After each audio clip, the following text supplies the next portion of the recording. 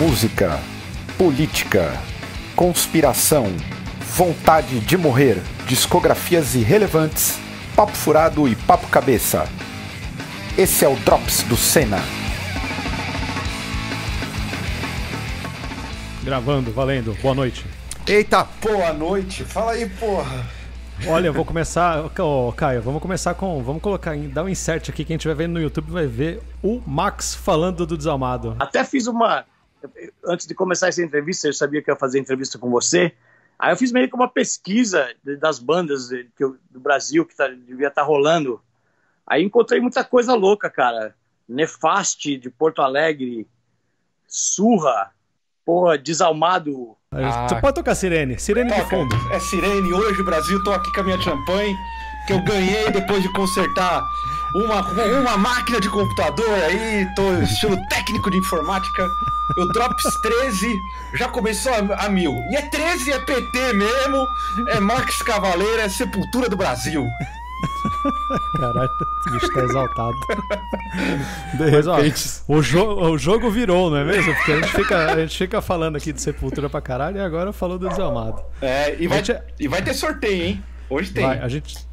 O que a gente mais faz aqui é evitar nepotismo, né? De ficar falando do Desalmado, mas hoje não vai ter jeito.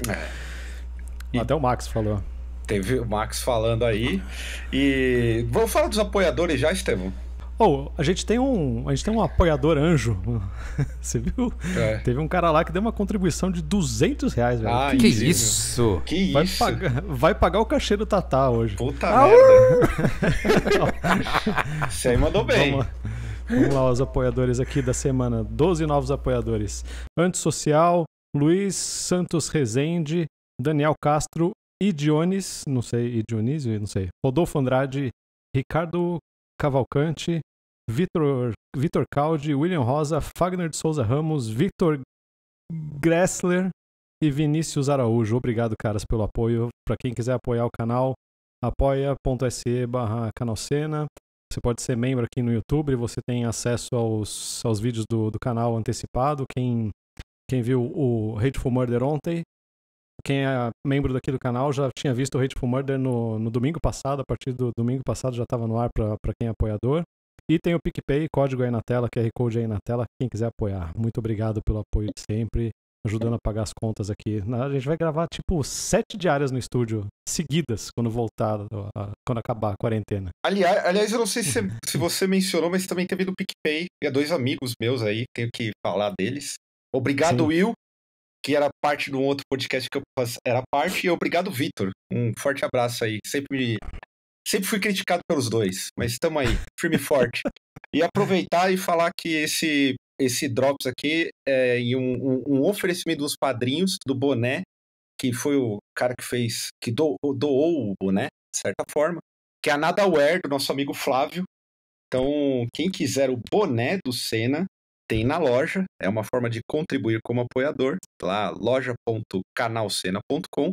E fala aí. E a loja da Nadaware tá aí na descrição também, né? Tá na descrição também. E muito obrigado, Flávio, pelo apoio. E iremos anunciar pelas nossas redes sociais os vencedores dos 2 bonés do Scena e mais alguns bonés que foram doados aí. Uma para quem gosta de bater em nazista e outra para quem gosta de rap do NWA. Então a gente vai doar também. E hoje na nossa mesa estamos com uma ilustre presença do nosso companheiro, o mago do áudio aí. Vocês que ouvem o ao vivo, aquele som maravilhoso, é o Otavio que faz. O mago Otavio. Fala aí, Otavio. Que isso, Caio? Cara, minha grande função é receber as bandas, fazê-las se sentirem à vontade lá no Family Mob. É um lugar legal, as bandas geralmente estão todas animadas, empolgadas pra gravar. Mas às vezes enfim, até demais, né? Às vezes até demais, isso faz parte do receber bem. O Estevam dá umas cachaças ali pra eles antes, pra eles darem uma relaxada. E aí é isso, aí montar um setup que a banda consiga ficar confortável e a gente consiga captar um som bacana no dia. E é isso, é bastante correria, mas é divertido fazer. Acho que é legal falar que, assim, quem assiste o programa bonitinho lá, editado, pronto e tal, não tem muita noção do que acontece, né? Normalmente, só para contar para vocês como é que é um dia de gravação do ao vivo. Não é que é um dia inteiro, mas normalmente a gente chega lá às 11 da manhã, recebe a banda, faz toda a montagem, começa a passar som, aquela coisa, né? Quanto tempo? É um Umas período... 4 horas de setup, né? Por ali. Acho que 3 a 4 horas, né? Aí mais a gravação, mais derrubar. Daí... É um período inteiro, assim, né? Que a gente... Isso. Que a gente e fica fora com a pós, banda. Né? Porque ainda tem que mixar isso também. Tudo isso, aí depois vem a mixagem, vem os sofrimentos, de certa forma... Esse é o momento, hein? Agora entrega, né? Não. Na verdade, o meu sofrimento maior continua sendo, mas porque em algum momento eu decidi abrir mão, que é... Pra mim, quando a gente tá gravando lá no estúdio, a melhor coisa é ter o volume mais baixo possível, né? Mas, tipo, em música extrema, fazer esse tipo de coisa, ou música mais pesada, acaba deixando a banda numa situação muito ruim, né? Então, eu acabo tendo, que na hora de captar, tendo muito mais vazamento do que eu queria. Mas é uma opção também que a gente faz porque se a banda estiver desconfortável, aí compromete o que é principal, né? Que é o play deles. A performance, né? Exatamente. Depois a gente se vira e tal, mas é um trabalho também grande mixar, assim, pra mim, porque... Sim. Mas por causa disso, né? Tem bastante coisa pra arrumar, com vazamento e tudo mais, pra deixar o som bom e não tão com cara de cru, né? Não sei como é que seria isso. Acho que é isso. E acho que mais me preocupo muito em pensar que a maior parte das pessoas assistem na TV, né? Assistem no celular, assistem em muitas formas diferentes. Então, na mix eu acabo tendo que ter um padrão ali para que as pessoas ouçam razoavelmente igual, independente de onde elas ouçam. Então tem bastante trabalho ali na mixagem, né? No dia da gravação é mais uma correria de produção mesmo, enfim. Não tem muito segredo. Inclusive, falando do dia de gravação, me surgiu agora, dia 26 de julho, a gente vai gravar 2 bandas, certo? Certo.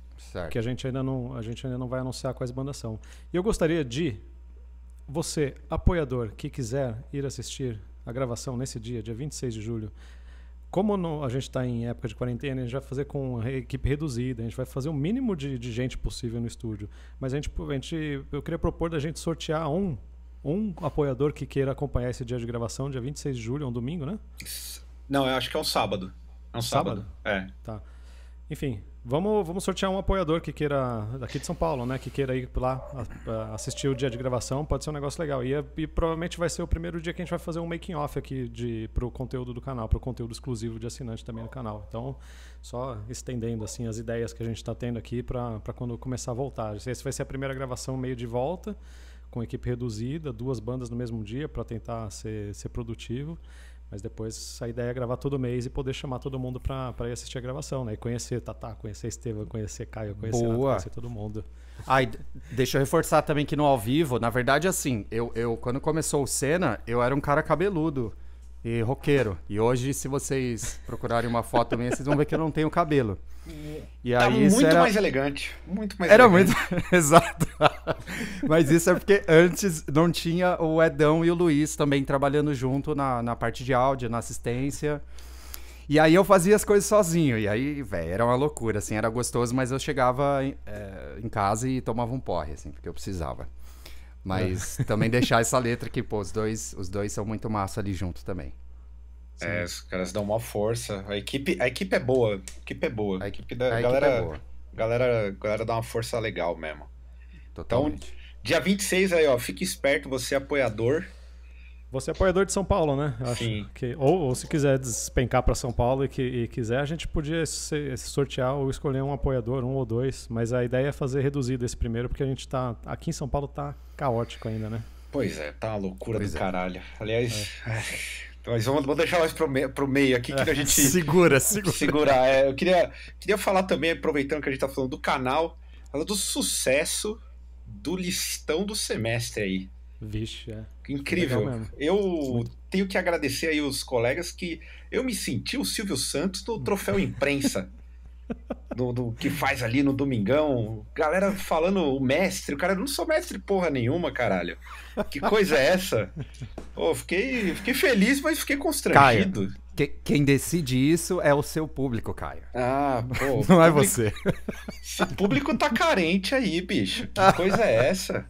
Te carregaram pro pedestal, cara. Não foi você que carregaram. Porra, aí é Exato. foda. Mas muito obrigado aí. Sucesso mesmo. Galera, as bandas ficaram felizes, todo mundo ficou feliz. É isso aí. A proposta do Scena é divulgar o underground sempre. Isso é muito satisfatório. Mas falando sério agora, eu acho que na real, assim, eu acho legal pra caralho isso, porque eu acho que o apoio de todo mundo que ouve a gente, que comenta nos coisas e tudo mais, está construindo uma comunidade em volta do Scena que acabou criando uma relevância, né? O Drops tem uma relevância do caralho, as nossas opiniões idiotas acabou tendo relevância. Um listão, que é uma coisa séria, acabou tendo mais relevância ainda, né? Então acho que é legal pro caralho. Eu acho muito foda essa comunidade que a gente tá construindo. E o Scena, né? Muito bacana mesmo. Por falar em muito bacana, eu queria aproveitar que a gente não leu perguntas dos internautas e eu coletei 3 perguntas, coisa rápida pra gente responder aqui. Então, a primeira pergunta veio do PG Reskin e ele pergunta: o que vocês acham do Ghost? E aí? Eu adoro o Ghost, cara. E você, Tatá? Eu não acho nada, eu acho engraçado. Boa. Sério, desculpa, mas é verdade. Boa. Definiu bem. Definiu bem. Os caras vão me matar, velho. Eu acho o Ghost um belo golpe. Um golpe de marketing fabuloso. Eu acho a música boa. Não acho ruim, não. Então, cara, pelo menos é bom, cara. Eu acho bom. Não é nada genial, não tem nada de novo, mas eu acho muito bem feito, assim, e não tem como negar que o Tobias Ford cara, ele escreve tudo, o cara é talentoso pra caralho. Sim. E a ideia das fantasias é roubada de uma banda que ele tocava. Ele era músico contratado de uma banda antes e o cara fazia os músicos usarem fantasia ou qualquer coisa. Então ele roubou a ideia do cara. E não tem nada de novo, na verdade, mas eu acho bem feito. Ele conseguiu criar uma estética legal e tal. O foda é que você olha a foto da banda, você acha que vai ser mó terror, né? E não é. Não é, então. Tocaria no programa da Xuxa nos anos 90, o Ghost? Tocaria. Tocaria demais, cara. Também boto fé. Que tocaria. Agora, aproveitando que hoje a gente falou de Sepultura do Brasil, tem uma pergunta que tinha sido feita aí, que é importante. O que nós achamos do quadra do Sepultura, Estevam? Ai, cara, eu ouvi uma vez só, não me pegou. Normalmente quando o álbum me pega de primeiro eu ouço direto, mas não me pegou, assim, não sei.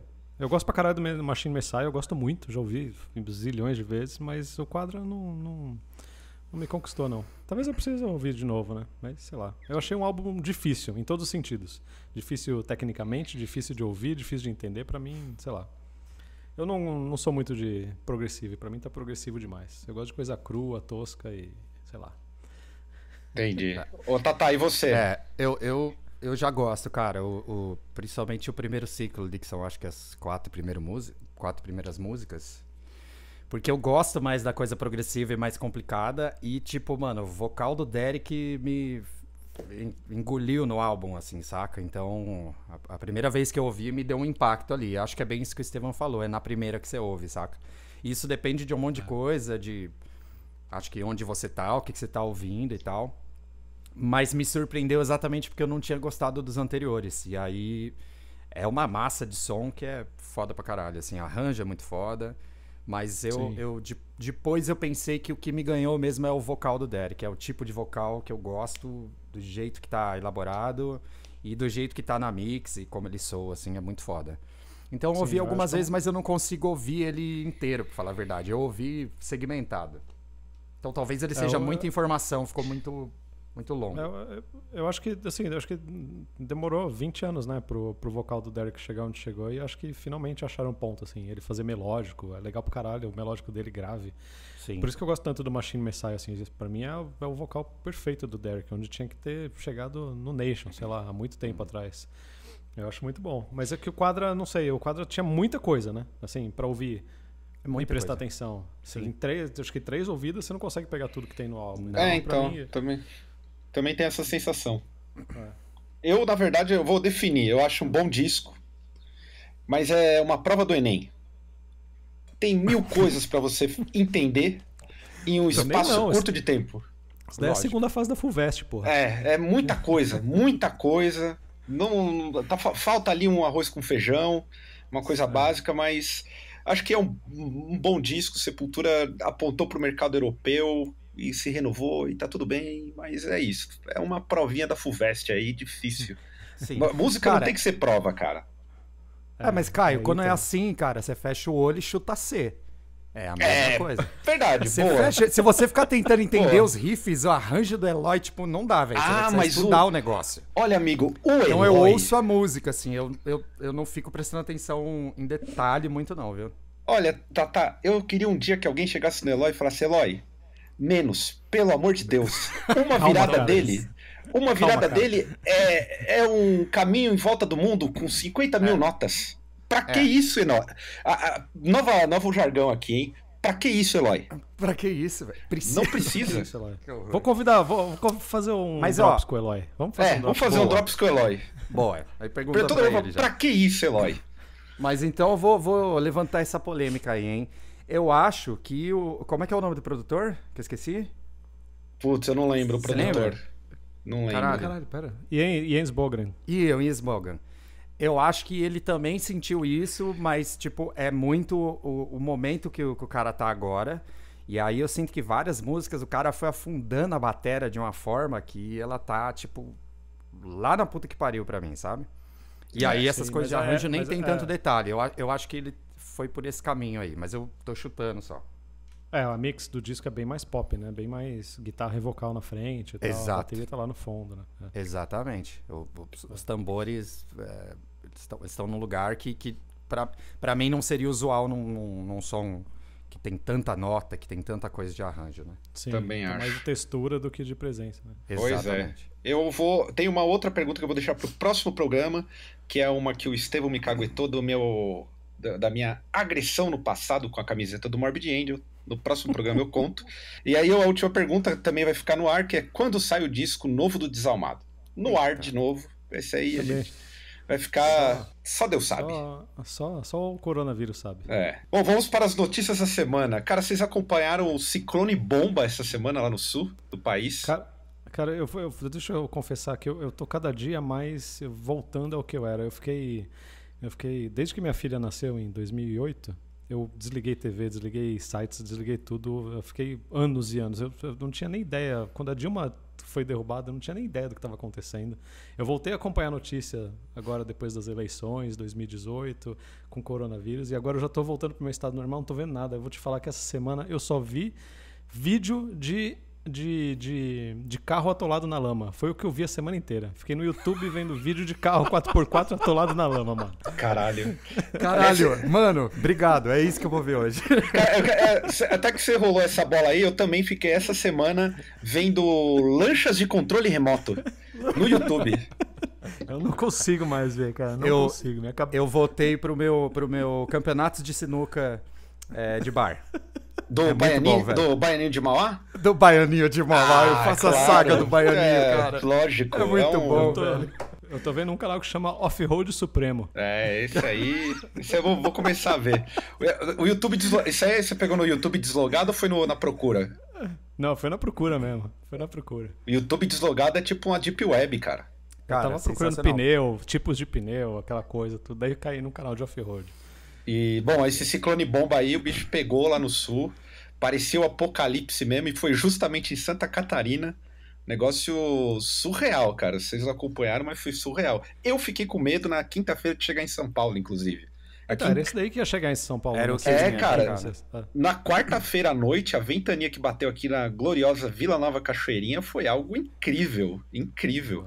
Nossa. Aqui teve um dia que ficou ventando pra caralho à noite, mas não foi nada grave, assim. Eu já tive outros vendavais mais fortes aqui. Aqui foi tenso. Nossa, aqui ventou pra caralho, cara. De derrubar árvore, arrancar janela, quebrar coisa. Caralho, enfim. sério? Sério, fiquei tipo... porra, fiquei um dia inteiro sem energia, no outro voltou, aí ventou de novo, fiquei mais meio dia sem energia. Caralho. E foi foda aqui, foi bem foda. Nossa, aqui foi suave. Aqui, você acha que porque eu tô no pé do morro, talvez eu peguei o vácuo do vento, então. Pode Talvez. ser. Aí chega. Se bem que onde você tá, quando tem tempestade, amigo, sai de baixo. Aí é terrível. É verdade. Aí é terrível. Mas quando eu soube hoje do ciclone bomba, eu fiquei muito torcendo para que tivesse dado certo o encontro da nuvem de gafanhoto com o ciclone bomba. E aí, velho, os crentes já iam ficar louco. Acabou. Vários harebaba agora, mano. Vários. Talabamba. Ixi. Cara, se tem uma carreira que tá dando certo ultimamente, é a harebabas e pastores e afins. Ixi, os pastores, eu queria estar num culto agora, que o bicho deve estar, maluco. Incrível. Sem máscara, né? Sem máscara. Sem máscara, o Bolsonaro exato. liberou sem máscara. Exatamente, Liberou sem velho. máscara. E, aliás, falando em momentos apocalípticos, até o Beavis e Butthead vai voltar no Comedy Central. Os anos 90 voltando, literalmente, cara. Porque anos 90 virou os anos 80, né? O hypado. Teve até sério. Como é que é? Stranger Things lá. Baseado no é verdade. dos anos 80. É, totalmente, sim. Mas vocês assistiam Beavis e Butthead? Eu assistia. Eu Eu não. Nada. Eu odeio, eu não consigo ver desenho de adulto, mano. Não sei porquê. Nunca vi. Eu nunca gostei de Simpsons, nunca gostei de, sei lá, aquele. Como é que é? O American Dad lá. Tem. Family Guy. Sim. Family Guy também. Nunca fui muito fã de desenho de adulto, mano. Eu gosto de desenho infantil. Bob Esponja eu gosto pra caralho. Sim. Aquele Regular Show. Como é que é outro? Eu tenho o que não é pra criança, mas é o Irmão do Jorel. Que todo mundo fala. Irmão do Jorel, é muito bom. É muito bom. É pra criança, sim. É pra criança. O Irmão do Jorel é pra tudo, cara, eu acho. É muito bom. Eles Inclusive conseguiram. procurem. Tem um making, não é making off, mas tem um programa que é uma entrevista com o cara que faz o Irmão do Jorel, ele mostrando a casa. É tudo que tá no desenho, ele tem de verdade na família dele. É engraçado pra caralho. Caralho. Eu assisti a Beavis e Butthead, achava legal na época, mas hoje eu não sei, é meio tipo... Cara, antes tinha MTV, hoje o que tem? Não tem Exato. MTV, saca? Um monte de coisa eu só assisti por causa da MTV, saca? E assim, eu tinha TV e pegava o canal 32. Aí, beleza. Então a única coisa de conteúdo um pouco diferente que tinha era isso, saca? Enfim, tinha TV a cabo, tinha porra nenhuma. E aí eu, porra, adorava esses programas. Beavis and Butthead, Garota Enxaqueca. Pô, assisti pra caralho, assim. Mas eu acho que esse é o ponto, só que é completamente datado. Eu era adolescente nessa época com falta de conteúdo, assim. Hoje, tipo, se eu vejo um pedaço, não vai fazer nenhum sentido pra mim, cara. Eu também acho que não sei acho que é mais pra tentar fazer um dinheiro com boneco do que qualquer outra coisa, porque Eu acho que é isso, né? Porque vira merchandise, né? Vira camiseta, vira não sei o quê. É produto pra vender, né? Pois é. Mas as pessoas mais jovens, será que conhecem, assim? Ou eles estão tentando eu acho que só é pra introduzir pra galera... acho que é pro público tipo... É revival, cara. Pode crer. Como o Estevam disse, tem outros desenhos da juventude aí, mano. Sim, pra caralho. Mas, de qualquer forma, tudo que for a favor do metal e da música feia, eu sou a favor. Boa, também Pode concordo. ser. Faz Concordo. sentido isso daí, Faz cara. sentido. É uma E boa assim, Principalmente na grande mídia. Eu gostava muito que tinha uma coisa que a gente aprendeu a fazer, a gente faz bem até hoje, que é ficar escolhambando clipe. Sim, falar dos mal. outros. Sim. É uma diversão impagável, assim, então... E Tinha isso interessante. Você deu uma boa entrada, porque por falar em esculhambar, a gente já vai entrar para personagens da semana. A filha do Michael Jackson, Paris Jackson, está sendo acusada de cristofobia. Ela está estrelando um filme chamado Habit. Ela é bissexual, até onde eu entendi. E esse filme, eu vou ler para vocês. O filme se trata de uma garota festejadora malandra com um fetiche por Jesus, que se vê em meio a um negócio de drogas violento e encontra uma possibilidade de sair disso se disfarçando de freira. É cristofobia ou não? Que isso, velho? O que tá acontecendo? Não, isso é sessão da tarde, chama, cara. Cara, Caralho, a galera caiu de pau na filha do Michael Jackson, na Paris Jackson. Mas quem é esse pessoal aí? É o pessoal mais ligado à igreja protestante dos Estados Unidos, porque ela tem É uma galera, sexualidade... tipo... Não, tem as instituições malucas lá também, dos Estados Unidos, por isso que eu pergunto, os caras se organizam e promovem os ataques online, né, e tal. Tem instituição por trás. Eu sei que ela já parece que recebeu uma multa, tá para receber um processo alto por conta de uma galera. Eu não consegui identificar quem é esse grupo, mas a gente já sabe da onde é. Pra começar, o que é cristofobia, Caio, que eu não sei. Olha, cristofobia é a pessoa que tira onda com Cristo, eu acho, né? Tá. Eu não consigo entender, mas tudo bem. Tá. Tipo o Porta dos Fundos que fez o Cristo Gay. Pois é. Pois é. Ah, é verdade. Que é, né? Esse povo só quer o Cristo forte e loiro deles, né? De olho azul. Pois é. Não pode mexer na imagem imaculada do Cristo, né? Pô, mas aqui a galera ficou bolada também, né? Ficou. Teve até atentado, não teve atentado? Teve atentado à Porta dos Fundos. É verdade, cara. Puta, é verdade. O cara até foi pra Rússia, né? Sim. É verdade. A gente olha esses bagulho e fala, nossa, né, nos Estados Unidos, galera maluca, mas tipo... Não, aqui é maluco igual. Aqui é maluco igual, velho. E por falar em gente maluca, eu vou até adiantar uma. Vocês viram a declaração de Bia Dória? Eu ouvi falar disso daí. Não, essa eu assisti, cara. O que ela falou? Ela disse basicamente que as pessoas que estão na rua, elas deveriam, digamos assim, trabalhar para não... A pessoa, tipo assim, ela não ela gosta de estar na rua. A rua é tipo um atrativo para a pessoa ser moradora de rua. Posso agregar? Opção. Pode. Ela fala assim que você não pode ir lá e dar uma marmitex para uma pessoa que está numa situação de rua, porque isso faz com que ela se acomode. E que aí ela vai preferir a rua, porque muita gente prefere a rua, porque no abrigo tem horário, ela tem responsabilidades, e as pessoas não querem ter responsabilidade, e por isso que elas estão na rua. E aí elas comparam o estilo de vida delas, de falar, eu tenho responsabilidade, se eu não pagar, aí acontece não sei o quê. Nossa, velho. Puta, essa parte é foda, hein? E naquele tonzinho de piada que você fala, velho do céu. Mas é o típico discurso de conservador, né? Direita conservadora, que acho que o cara tá na rua porque ele é preguiçoso, né? Porque ele não se esforçou, porque ele não fez nada pra merecer, enfim. É o típico discurso dessa gente, né? Sim. É a ideia de meritocracia, só que levada a um extremo... Escroto pra caralho, assim. Aliás, uma luta aí, quando a gente abriu a Rinha de Rico, Bia Dória e Val Malchiori, ia ser foda, hein? Uma bela briga aí já começando. As duas. Rinha de Rico. Até a morte. Rinha de Rico. Até a morte. Sensacional, cara. A luta só acaba quando as duas morrerem. Isso, perfeito. Peraí que... Caralho.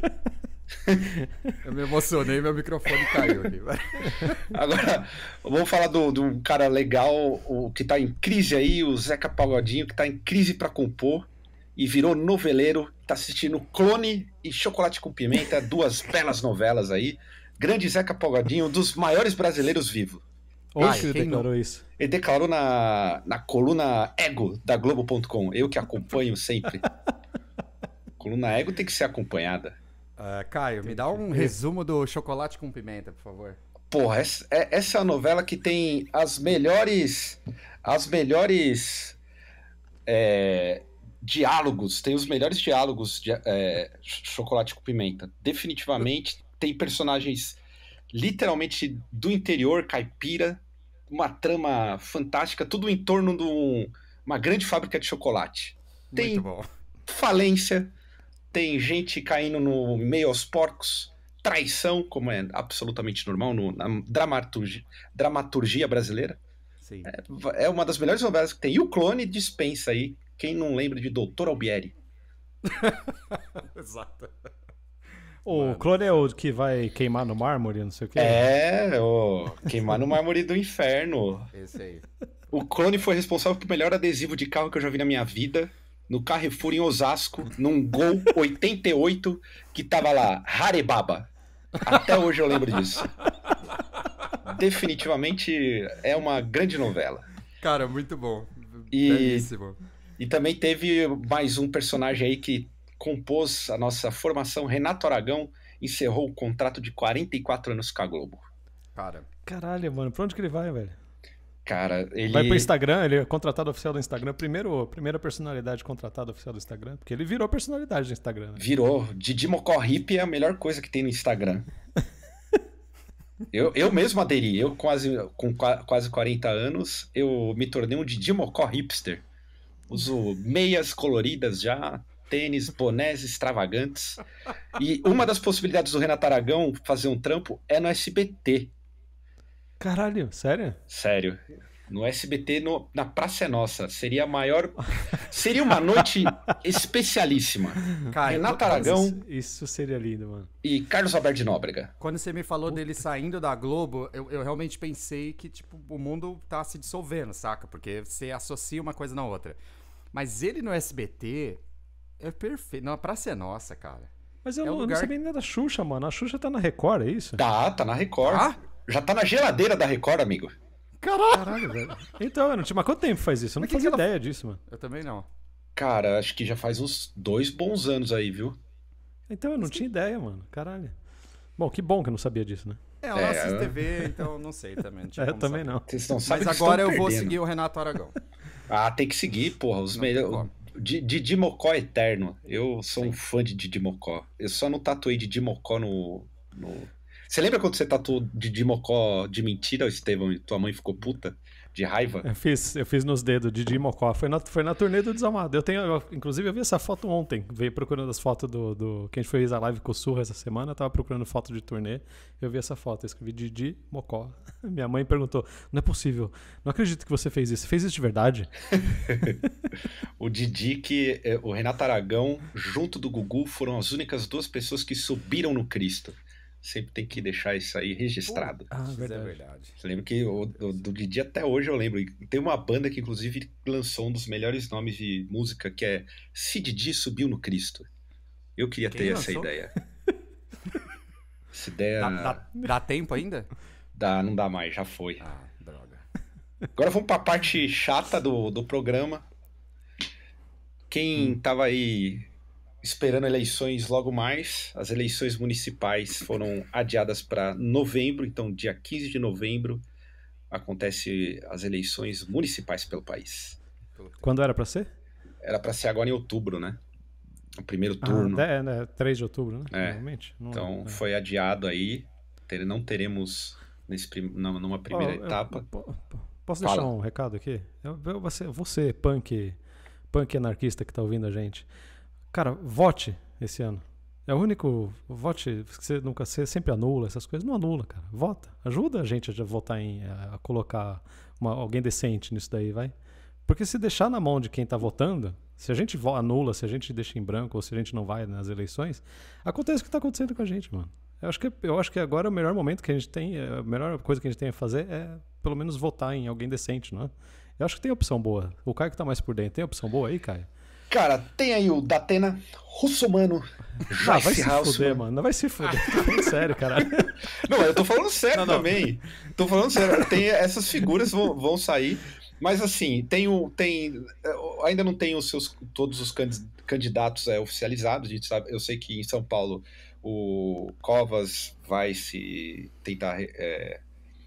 tentar se reeleger. Tem a Joyce Hasselman, como eu disse, vai ter o Datena. Se eu não me... Acho que dessa vez vai ter o Russomano de fato. A gente tem outras candidaturas aí. A mais progressista que tem, da ala progressista, tem o Gilmar Tato pelo PT e, até onde eu sei, o Guilherme Boulos pelo PSOL. Essas são as candidaturas pra progressistas de momento. Para prefeito. Ah, menos mal. Aí no Rio de Janeiro não está indefinido, enfim, teremos... Ainda está tudo muito em indefinição nos municípios. E por falar em indefinição, eu tenho que falar sobre mais uma queda de ministro no governo Bonossauro. Que isso? Que caiu o ministro da Educação lá. Mas isso daí nem foi empossado, né? Esse não deu nem tempo, cara. O cara não durou absolutamente nada. Decotelli. Ele nem empossou, né? Nem empossou. Pediu a demissão, foi por conta parece que mentiu no currículo, o pessoal mentiu investigou. pra caralho. Assim. Então. Mas eu tenho pra mim que teve um pouco de racismo, que era absolutamente normal, uma coisa estrutural, mas mais uma farsa do governo Bolsonaro. Sim. Mas as mentiras no currículo pareciam absurdas mesmo, né? Sim. Inclusive, depois alguém me falou, na verdade, então eu não vou falar que como verdade eu teria que olhar, mas que ele diz, talvez como provocação, que atualizou o currículo dele já como ministro da Educação. Como ex-ministro da Educação. Eu falei, velho, ou esse cara é muito bom piadista e tá provocando pra caralho, ou ele realmente é o maior cara de pau da história, assim, né? Não sei. Fala aí, Estevam. Tá. Não, é incrível, só tô resmungando aqui. É incrível, é incrível. E a gente depois teve o mais cotado para entrar nessa pasta é um tal de Renato Feder, ele é secretário da Educação no governo no estado do Paraná.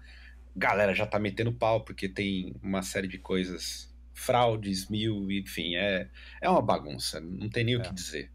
É militar? Não, esse não é militar. Okay. Esse não é militar.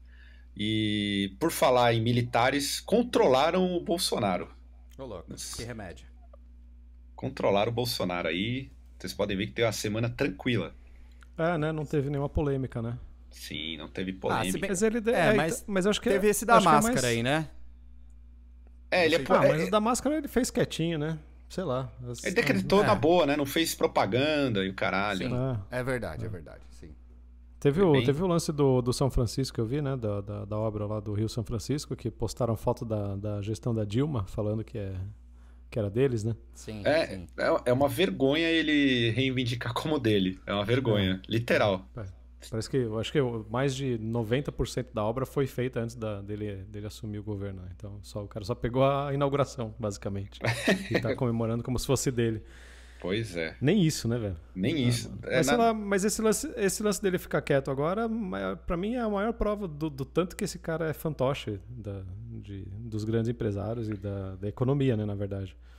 Porque quando ele começou a correr risco de cair, os caras devem ter mandado puxou a rédea da mula e o cara parou, né, mano?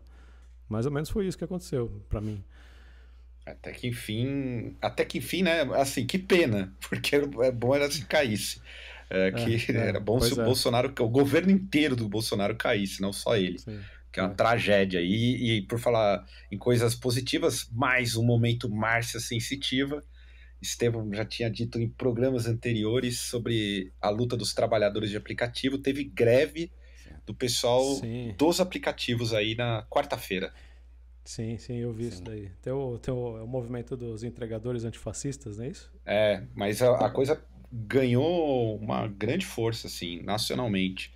Tem muita força, muita força. Não, foi tipo uma adesão brutal mesmo, né, cara? Foi tipo 90% dos entregadores, aderiram à greve, mano. Eu trabalho com um grupo de restaurantes aqui em São Paulo, que eu faço umas fotos e uns vídeos, e eles falaram que esse dia, acho que foi na terça-feira?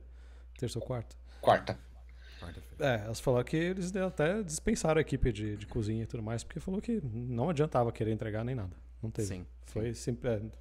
Então, eu acho que foi positivo, assim, em termos de manifestação, foi eficaz. Agora, precisa ver se vai ter resultado, né? Tomara que sim. Porque é muito fácil falar que esses caras são empreendedores, né, mano? Isso é ridículo. Só deixar a responsabilidade na mão dos caras e foda-se, né? Não, mas só o fato de já, levantar também esse senso que tem sido tão comum de que, o trabalhador subempregado é empreendedor, saca? Já é um puta avanço. E eu achei também muito, muito genial, assim, o lance de eles realmente terem ido em pautas claras, saca? Porque...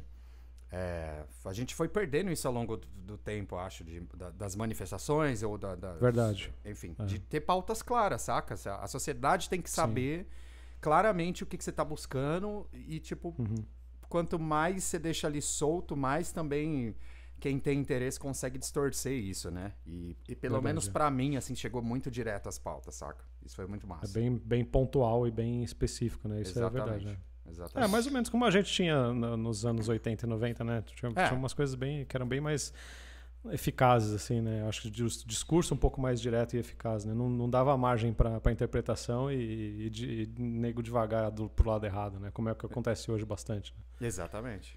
Não foi uma manifestação em abstrato, ela tinha um Não. objetivo e políticas bem definidas. Isso Sim, é importantíssimo para qualquer reivindicação.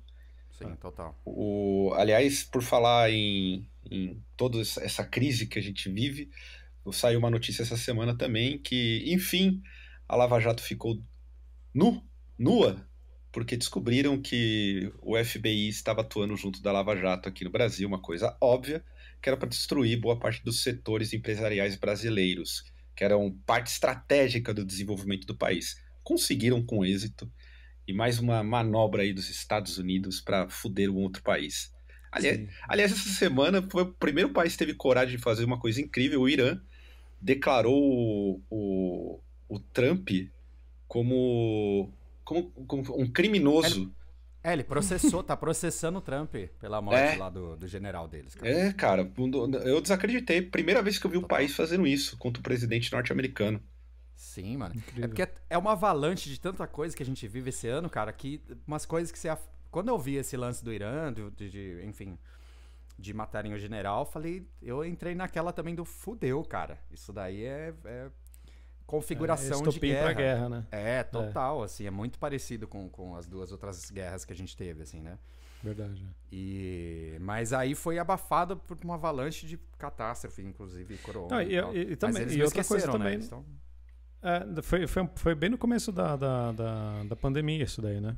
Eu acho que teve até um discurso meio bem ameno do Trump na época, assim, que eu acho que tava todo mundo esperando que ele fosse declarar guerra e o caralho, e ele foi bem pacífico, né?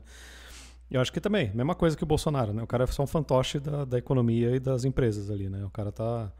E eu acho que ele meio que segurou a boca porque sabia que ia foder pro lado dele e ia foder a economia de novo e já não era o momento pra isso, né? Total. Mas agora, até saindo um pouco do tema geopolítico e falando dessas figuras que você citou, tanto Bolsonaro quanto Trump, é impressionante como a palavra deles tem peso, porque nas reaberturas, tanto nos Estados Unidos quanto no Brasil, da flexibilização da quarentena, parece que a galera literalmente cagou, né? Do tipo, bares lotados. Eu tava voltando agora da rua e encontrei 2 bares aqui em São Paulo cheios. Sim. Mas acho que, na real, todo mundo concorda, só não fala abertamente, né? E daí, na hora que você pode executar, você executa e pronto, né? O povo sai pra rua, tá todo mundo sem máscara. Aquele vídeo do povo no Rio que circulou essa semana. E semana que vem agora, essa semana agora vai ser em São Paulo, né? Porque terça-feira reabre bar e restaurante em São Paulo. Pois é. Então vai ser, mano. Vai ter teve cidade 12 que meses recuou? de pandemia aqui. Teve cidade que recuou, Estevam? Teve Porto Alegre. Porto Alegre tá entrando no lockdown agora, né? Vai ficar Blumenau 15 dias também, com tudo acho. fechado. Blumenau abriu, foi uma das primeiras lá que abriu o shopping. Foi. E aí o negócio... Com sax. Hã? Com sax. Abriu com sax. Aí tipo, sextuplicou o número de casos e os caras estão tendo que fazer um lockdown também. Não adianta, cara. Cara, então. Mas é foda porque, assim, a gente tem que pensar que é um cara bizarro, é um governo bizarro, mas tá numa posição muito importante, ainda mais no Brasil, que você não tem o equilíbrio ali tão claro de poderes, né? Sim. E aí isso acabou tendo muita influência pro cara que tem um comércio mano, vai perder o comércio dele, que ele ficou 20 anos. Esse discurso vai criando força, por mais que o cara tem lá gente morrendo do lado, isso, aquilo... você vai ganhando apoio sem ser um apoio aberto. Mas é isso, a hora que você fala, liberou, porra, tá todo mundo na rua, cara. E aí vai acontecer a mesma coisa que aconteceu nas outras cidades, né? Isso que eu não entendo, cara. Eu não entendo qual que é o propósito tipo, uns caras como o Bolsonaro. Porque, mano, o Brasil teve 3 semanas tudo aqui no Brasil aconteceu pelo menos 3 semanas depois do que no resto do mundo. Tinha tudo. Esse cara, ele podia ter saído de herói, velho. Se ele quisesse. Ele tinha saído de herói disso aqui tudo. Ele podia ter feito, galera, vamos ficar 15 dias em casa.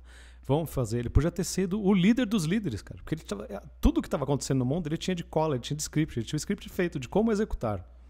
E ele não quis fazer isso. Eu não entendo por quê, cara. Desculpa. Não, vai, eu já acabei.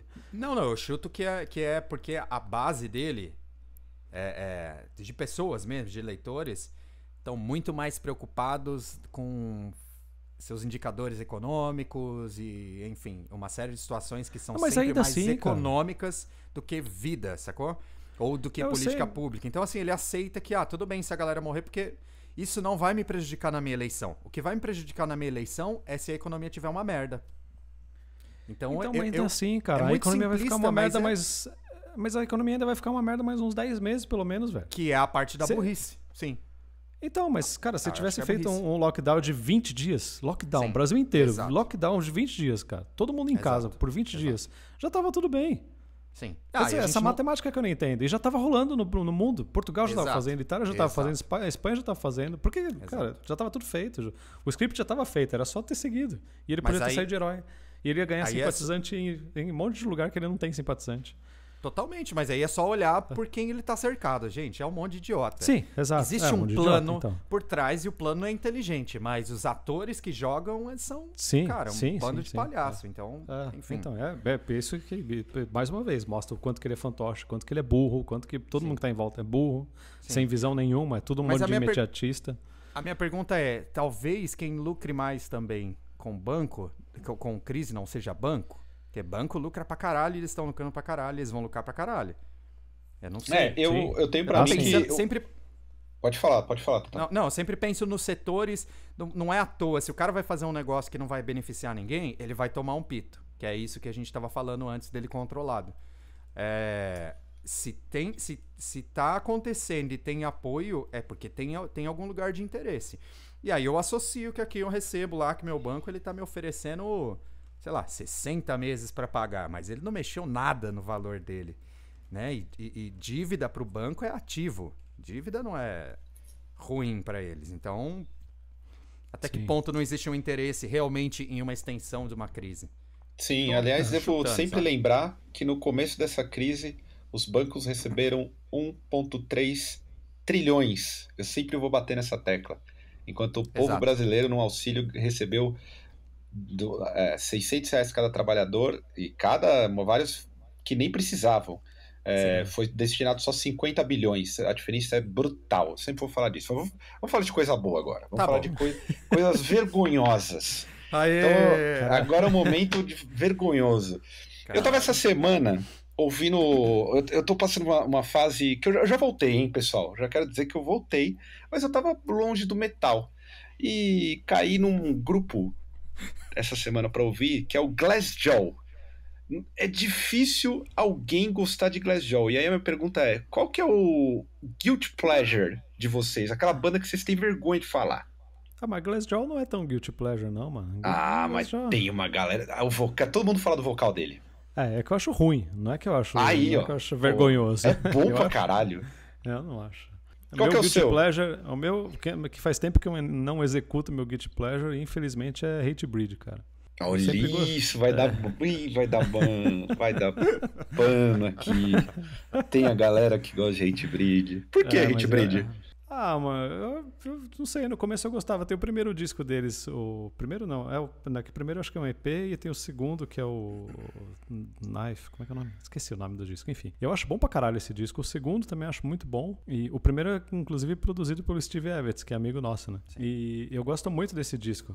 E eu segui o Hatebreed por muito tempo, assim, gosto muito, assim, mas depois virou metal, virou poser e virou música de Tough Guy também, né, mano? Virou música dos caras sem camiseta, violentão na roda, aquela coisa. Eu falei, mano, estragaram a banda, sei lá. Eles mesmos também se estragaram, virou mó poser o negócio. Mas eu gosto, eu ouço até hoje, assim, os dois primeiros discos eu gosto bastante, eu ouço até hoje. E você, Tatá?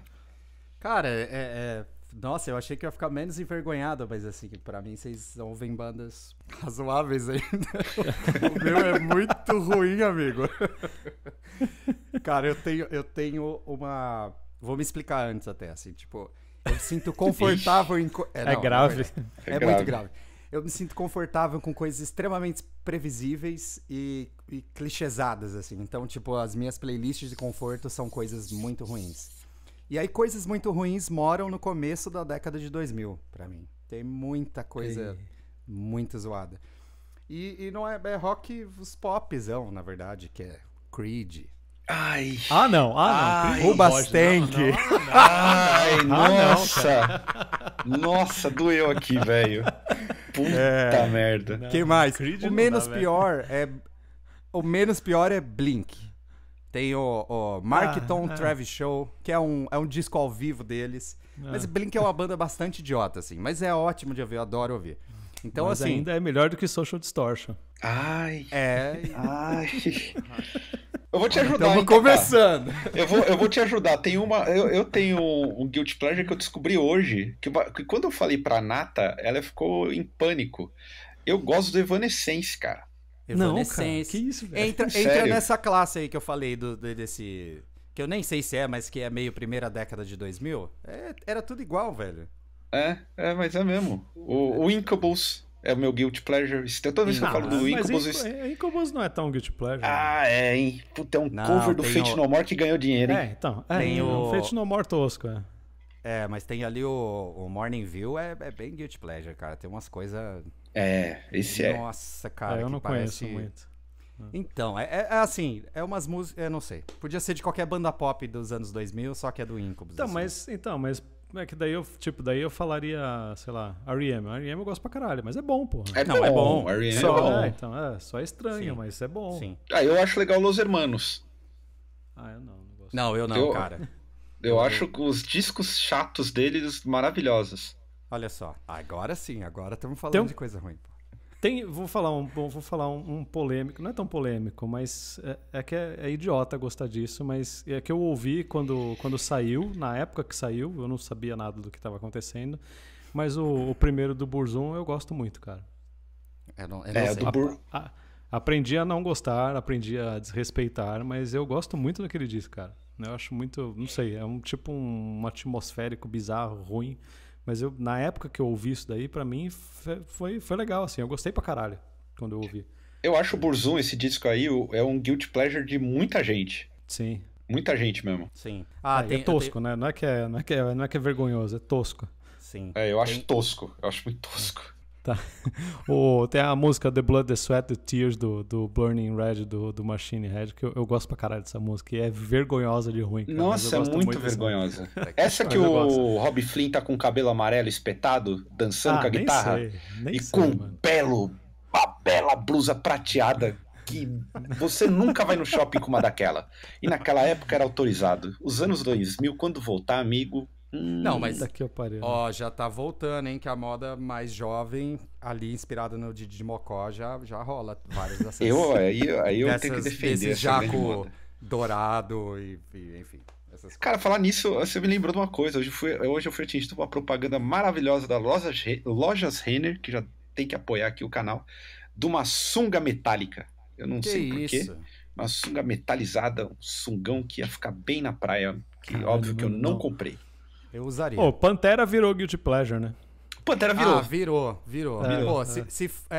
Então é o meu alto, assim. Porque, cara, eu não consigo não ouvir, assim. Então eu pelo também som gosto pra e pela Pantera, época que eu ouvi, tipo... Sim. Tem um apego mesmo, assim. Mas foda, especialmente né? o trio ali, né? O Cowboys from Hell, o Vulgar e o Far Beyond Driven é incrível, cara. Mas Far Beyond Driven é muito bom, cara. Pra caralho. Mas não tem como justificar mais, né? As pessoas falam, eu só fico quieto já, porque Exato. não dá. Eu também tô com vocês nessa do Pantera. Tem mais uma banda que não considero um guilty pleasure, mas eu tenho dificuldade de falar que eu gosto. Gosto não, que eu sou fã. É o Korn. Olha aí, Toda vez que eu falo do Korn, meus amigos todos falam, porra, Korn, amigo. Eu gosto de Korn pra caralho até hoje. Cara, eu não gosto de Korn. Você precisa aceitar, Korn é bom. Você pode não gostar, mas é bom, velho. Korn é bom. Korn é bom. Eu não consigo botar no mesmo saco do New Metal pra falar a verdade, assim. Mesmo. Eu sei que é. Não? Eu sei, Korn? não, que isso, velho? Que isso, Pois é. Que Deixa eu isso, explicar. Calma aí.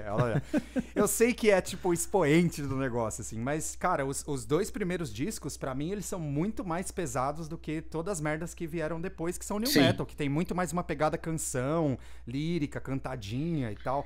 Os dois primeiros discos, cara, são um riff simples, é pesado, tem bastante coisa tosca se você prestar atenção, e não tinha aquele abuso de efeito, assim, né? Tipo, que veio depois e tal. Então, quando eu conheci, eu não associei, saca? Eu ouvi, porque eu ouvia mais metal, eu achei que era um metal meio groove, eu ouvia Down 7 também, essas coisas.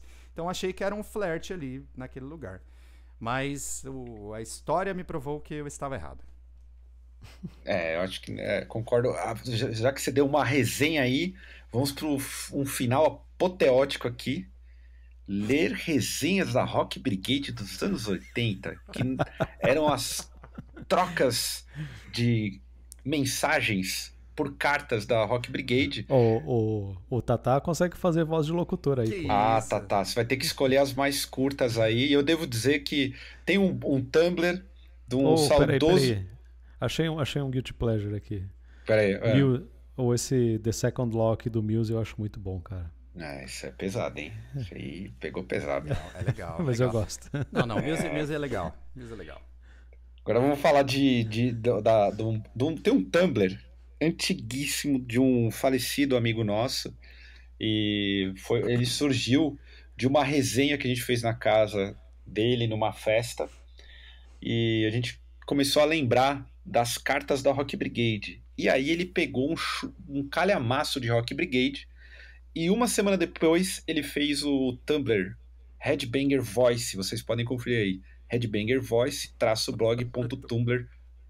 De quem que era isso daí? Era do Smiley. Ah, do Smiley, pode crer. Isso foi uma ideia nossa, meio uma bebedeira. E ele literalmente sintetizou. Esse Tumblr fez sucesso uma época. Então eu ia pedir pro Tatá ler algumas cartas maravilhosas aí.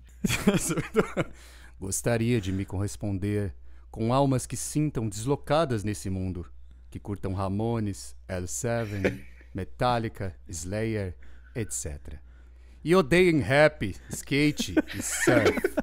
Embalos, modistas e mocreias, caça-cabeludos, desejo profundamente que me ignorem. Puta que mocreias, mano. Mocreias caça-cabeludos, mano. Eu vou ler um aqui que eu também achei maravilhoso. Esse aqui é para os fãs de Iron Maiden. Se você ouvir Iron Maiden ou Bruce Dickinson e seus olhos enchem d'água, você começa a entortar o corpo e a enrolar a língua. Aí você cai no chão com epilepsia de tanta emoção. Me escreva. Cara, essa é uma coisa que é fantástica. Puta que pariu. Tem aqui os true também. Tem aqui, ó. Você é perturbado? Tem parafusos a menos? Então escreva-me. Gosto de Creator, Mutilator, Ozzy, Testament, etc.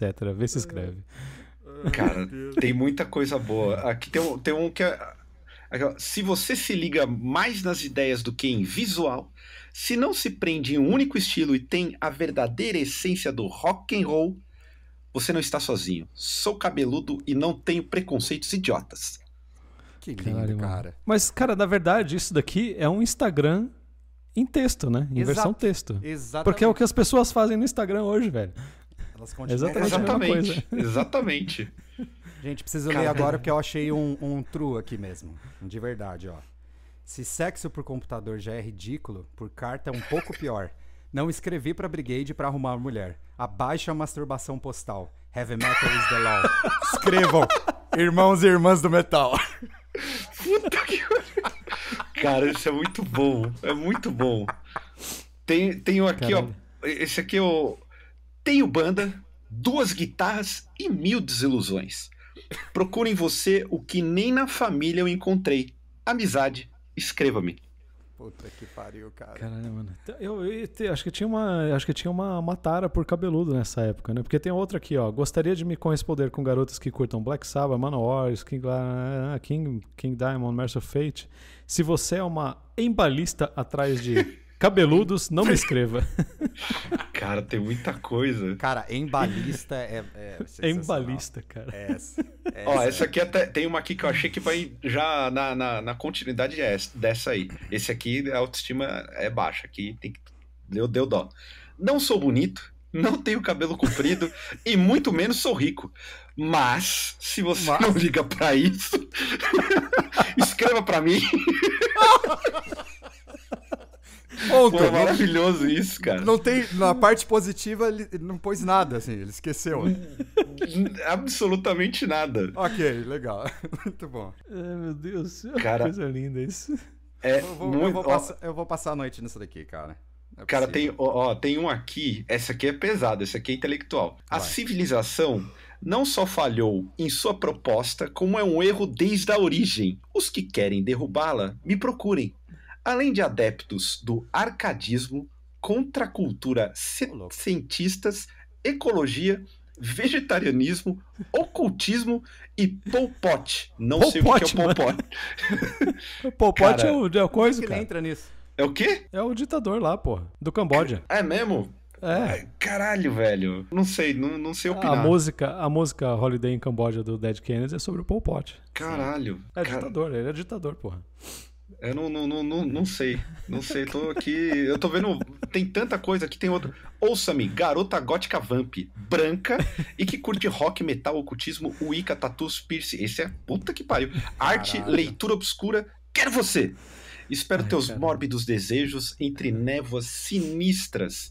Se você mora no Rio de Janeiro, melhor. Essa aqui é uma homenagem ao Hateful Murder, porque parece que todo metaleiro carioca tem esse dom de fazer poesia na hora de falar de metal. Essa daí é uma caça cabeluda. Rapaz, tem muita coisa aqui. Muita coisa maravilhosa. Eu me perdi nessa daqui, velho. É muito bom. Muita coisa. Então aí, ó, pra quem tem sugestões de mais coisas do Headbanger Voice, escreve aí nos comentários, porque tem muita coisa maravilhosa. E eu não tenho mais a revista, e esse Tumblr só tem 3 páginas. Na época que saiu, fez muito sucesso, inclusive. Queria deixar a sugestão também de que se existe alguém que escreveu pra Rock Brigade nessa época pra falar se respondiam, se realmente a galera trocava carta, assim, porque era uma época que você trocava carta com as pessoas, mas aqui eu não vejo motivo, obviamente. Mas se isso rolava, saca? Sim. É que hoje em dia a gente não vê por que fazer isso, né? Mas não vejo por que pelas perguntas que, quer dizer, pelos anúncios que obviamente foram escolhidos os piores, assim, né? Mas se realmente rolava essa vibe, vocês trocaram cartas, assim, por anúncio? Não. Vocês já fizeram Não, anúncio cara. na vida? Não, eu nunca fiz isso. Eu acho que não vai ter ninguém no nosso público aí que tá. Eu acho que não. Não, porque é tudo jovem, é tudo mais novo. Ah, então eu sou o mais velho do rolê aqui. Então esquece. Então tá bom. Eu comprava, mas nunca me assanhei em mandar uma carta pro setor de cartas da Rock Brigade. Eu nem li essa parte, na verdade, nem sabia que tinha. Eu também não. Caralho. Incrível. Tem até do Ives Passarel, Estevam. Como assim, cara? Tem aqui carta. Aqui é Ives Passarel da banda Viper. Gostaria de solicitar através da Rock Brigade que a garota que pegou minha boina azul, tipo australiana, no dia do Hollywood Rock, numa confusão na saída do hotel Maxud de São Paulo, que por favor me devolva, que será bem recompensada. Disco, foto. Essa boina tem um grande valor pessoal. É só ligar para a redação da Brigade que eles me avisam imediatamente e eu vou buscá-la pessoalmente. Ives Passarel, São Paulo. A gente podia fechar com isso, eu não esperava, mas tá aqui. Por favor. Ives Passarel. Caralho. Incrível, mano. Coisa linda. Incrível isso, cara. Incrível. Boina azul tipo australiana. Tipo australiana. Isso é incrível. Bom, caras, vamos encerrar então esse Drops maravilhoso. Lembrando, ó, Headbanger Voice _blog.tumblr.com. 3 páginas maravilhosas de diversão. E alguma consideração final aí, caras? Eu não sei. O de sempre. Vejam os programas aí que saíram. A gente tá com a programação agora cheia, né? Tem programa quase todo dia aqui no Scena. Rede Globo. Rede Globo. Estamos virando canal de verdade. Vejam aí todos os programas. Teve Graxa semana passada, a estreia do Graxa. Teve Blasfêmia também pra ver, que é legal pra caralho. Um monte de coisa legal. Encham suas timeline aí de coisa boa aqui do Scena, porque tem muita coisa boa. Olha, e você, Tatá? Não, só isso. Eu achei divertido pra caralho participar. E não tenho recado pra ninguém, não. Tô tentando resolver meus próprios problemas. E não tenho mais recomendações, fora os meus guilty pleasures. É, isso aí. Essa semana aí, já que o Estevam falou pra ficar atento ao canal, a gente ainda tem um listão, tem o Megazord. Caralho, tá parecendo a Globo mesmo.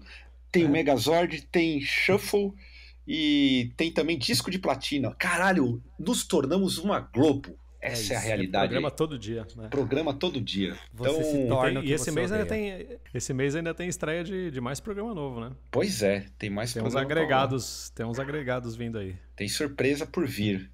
Então, fiquem aí atentos à programação. A gente agradece mais uma vez aí quem ficou até o final. E até semana que vem. Valeu. Valeu.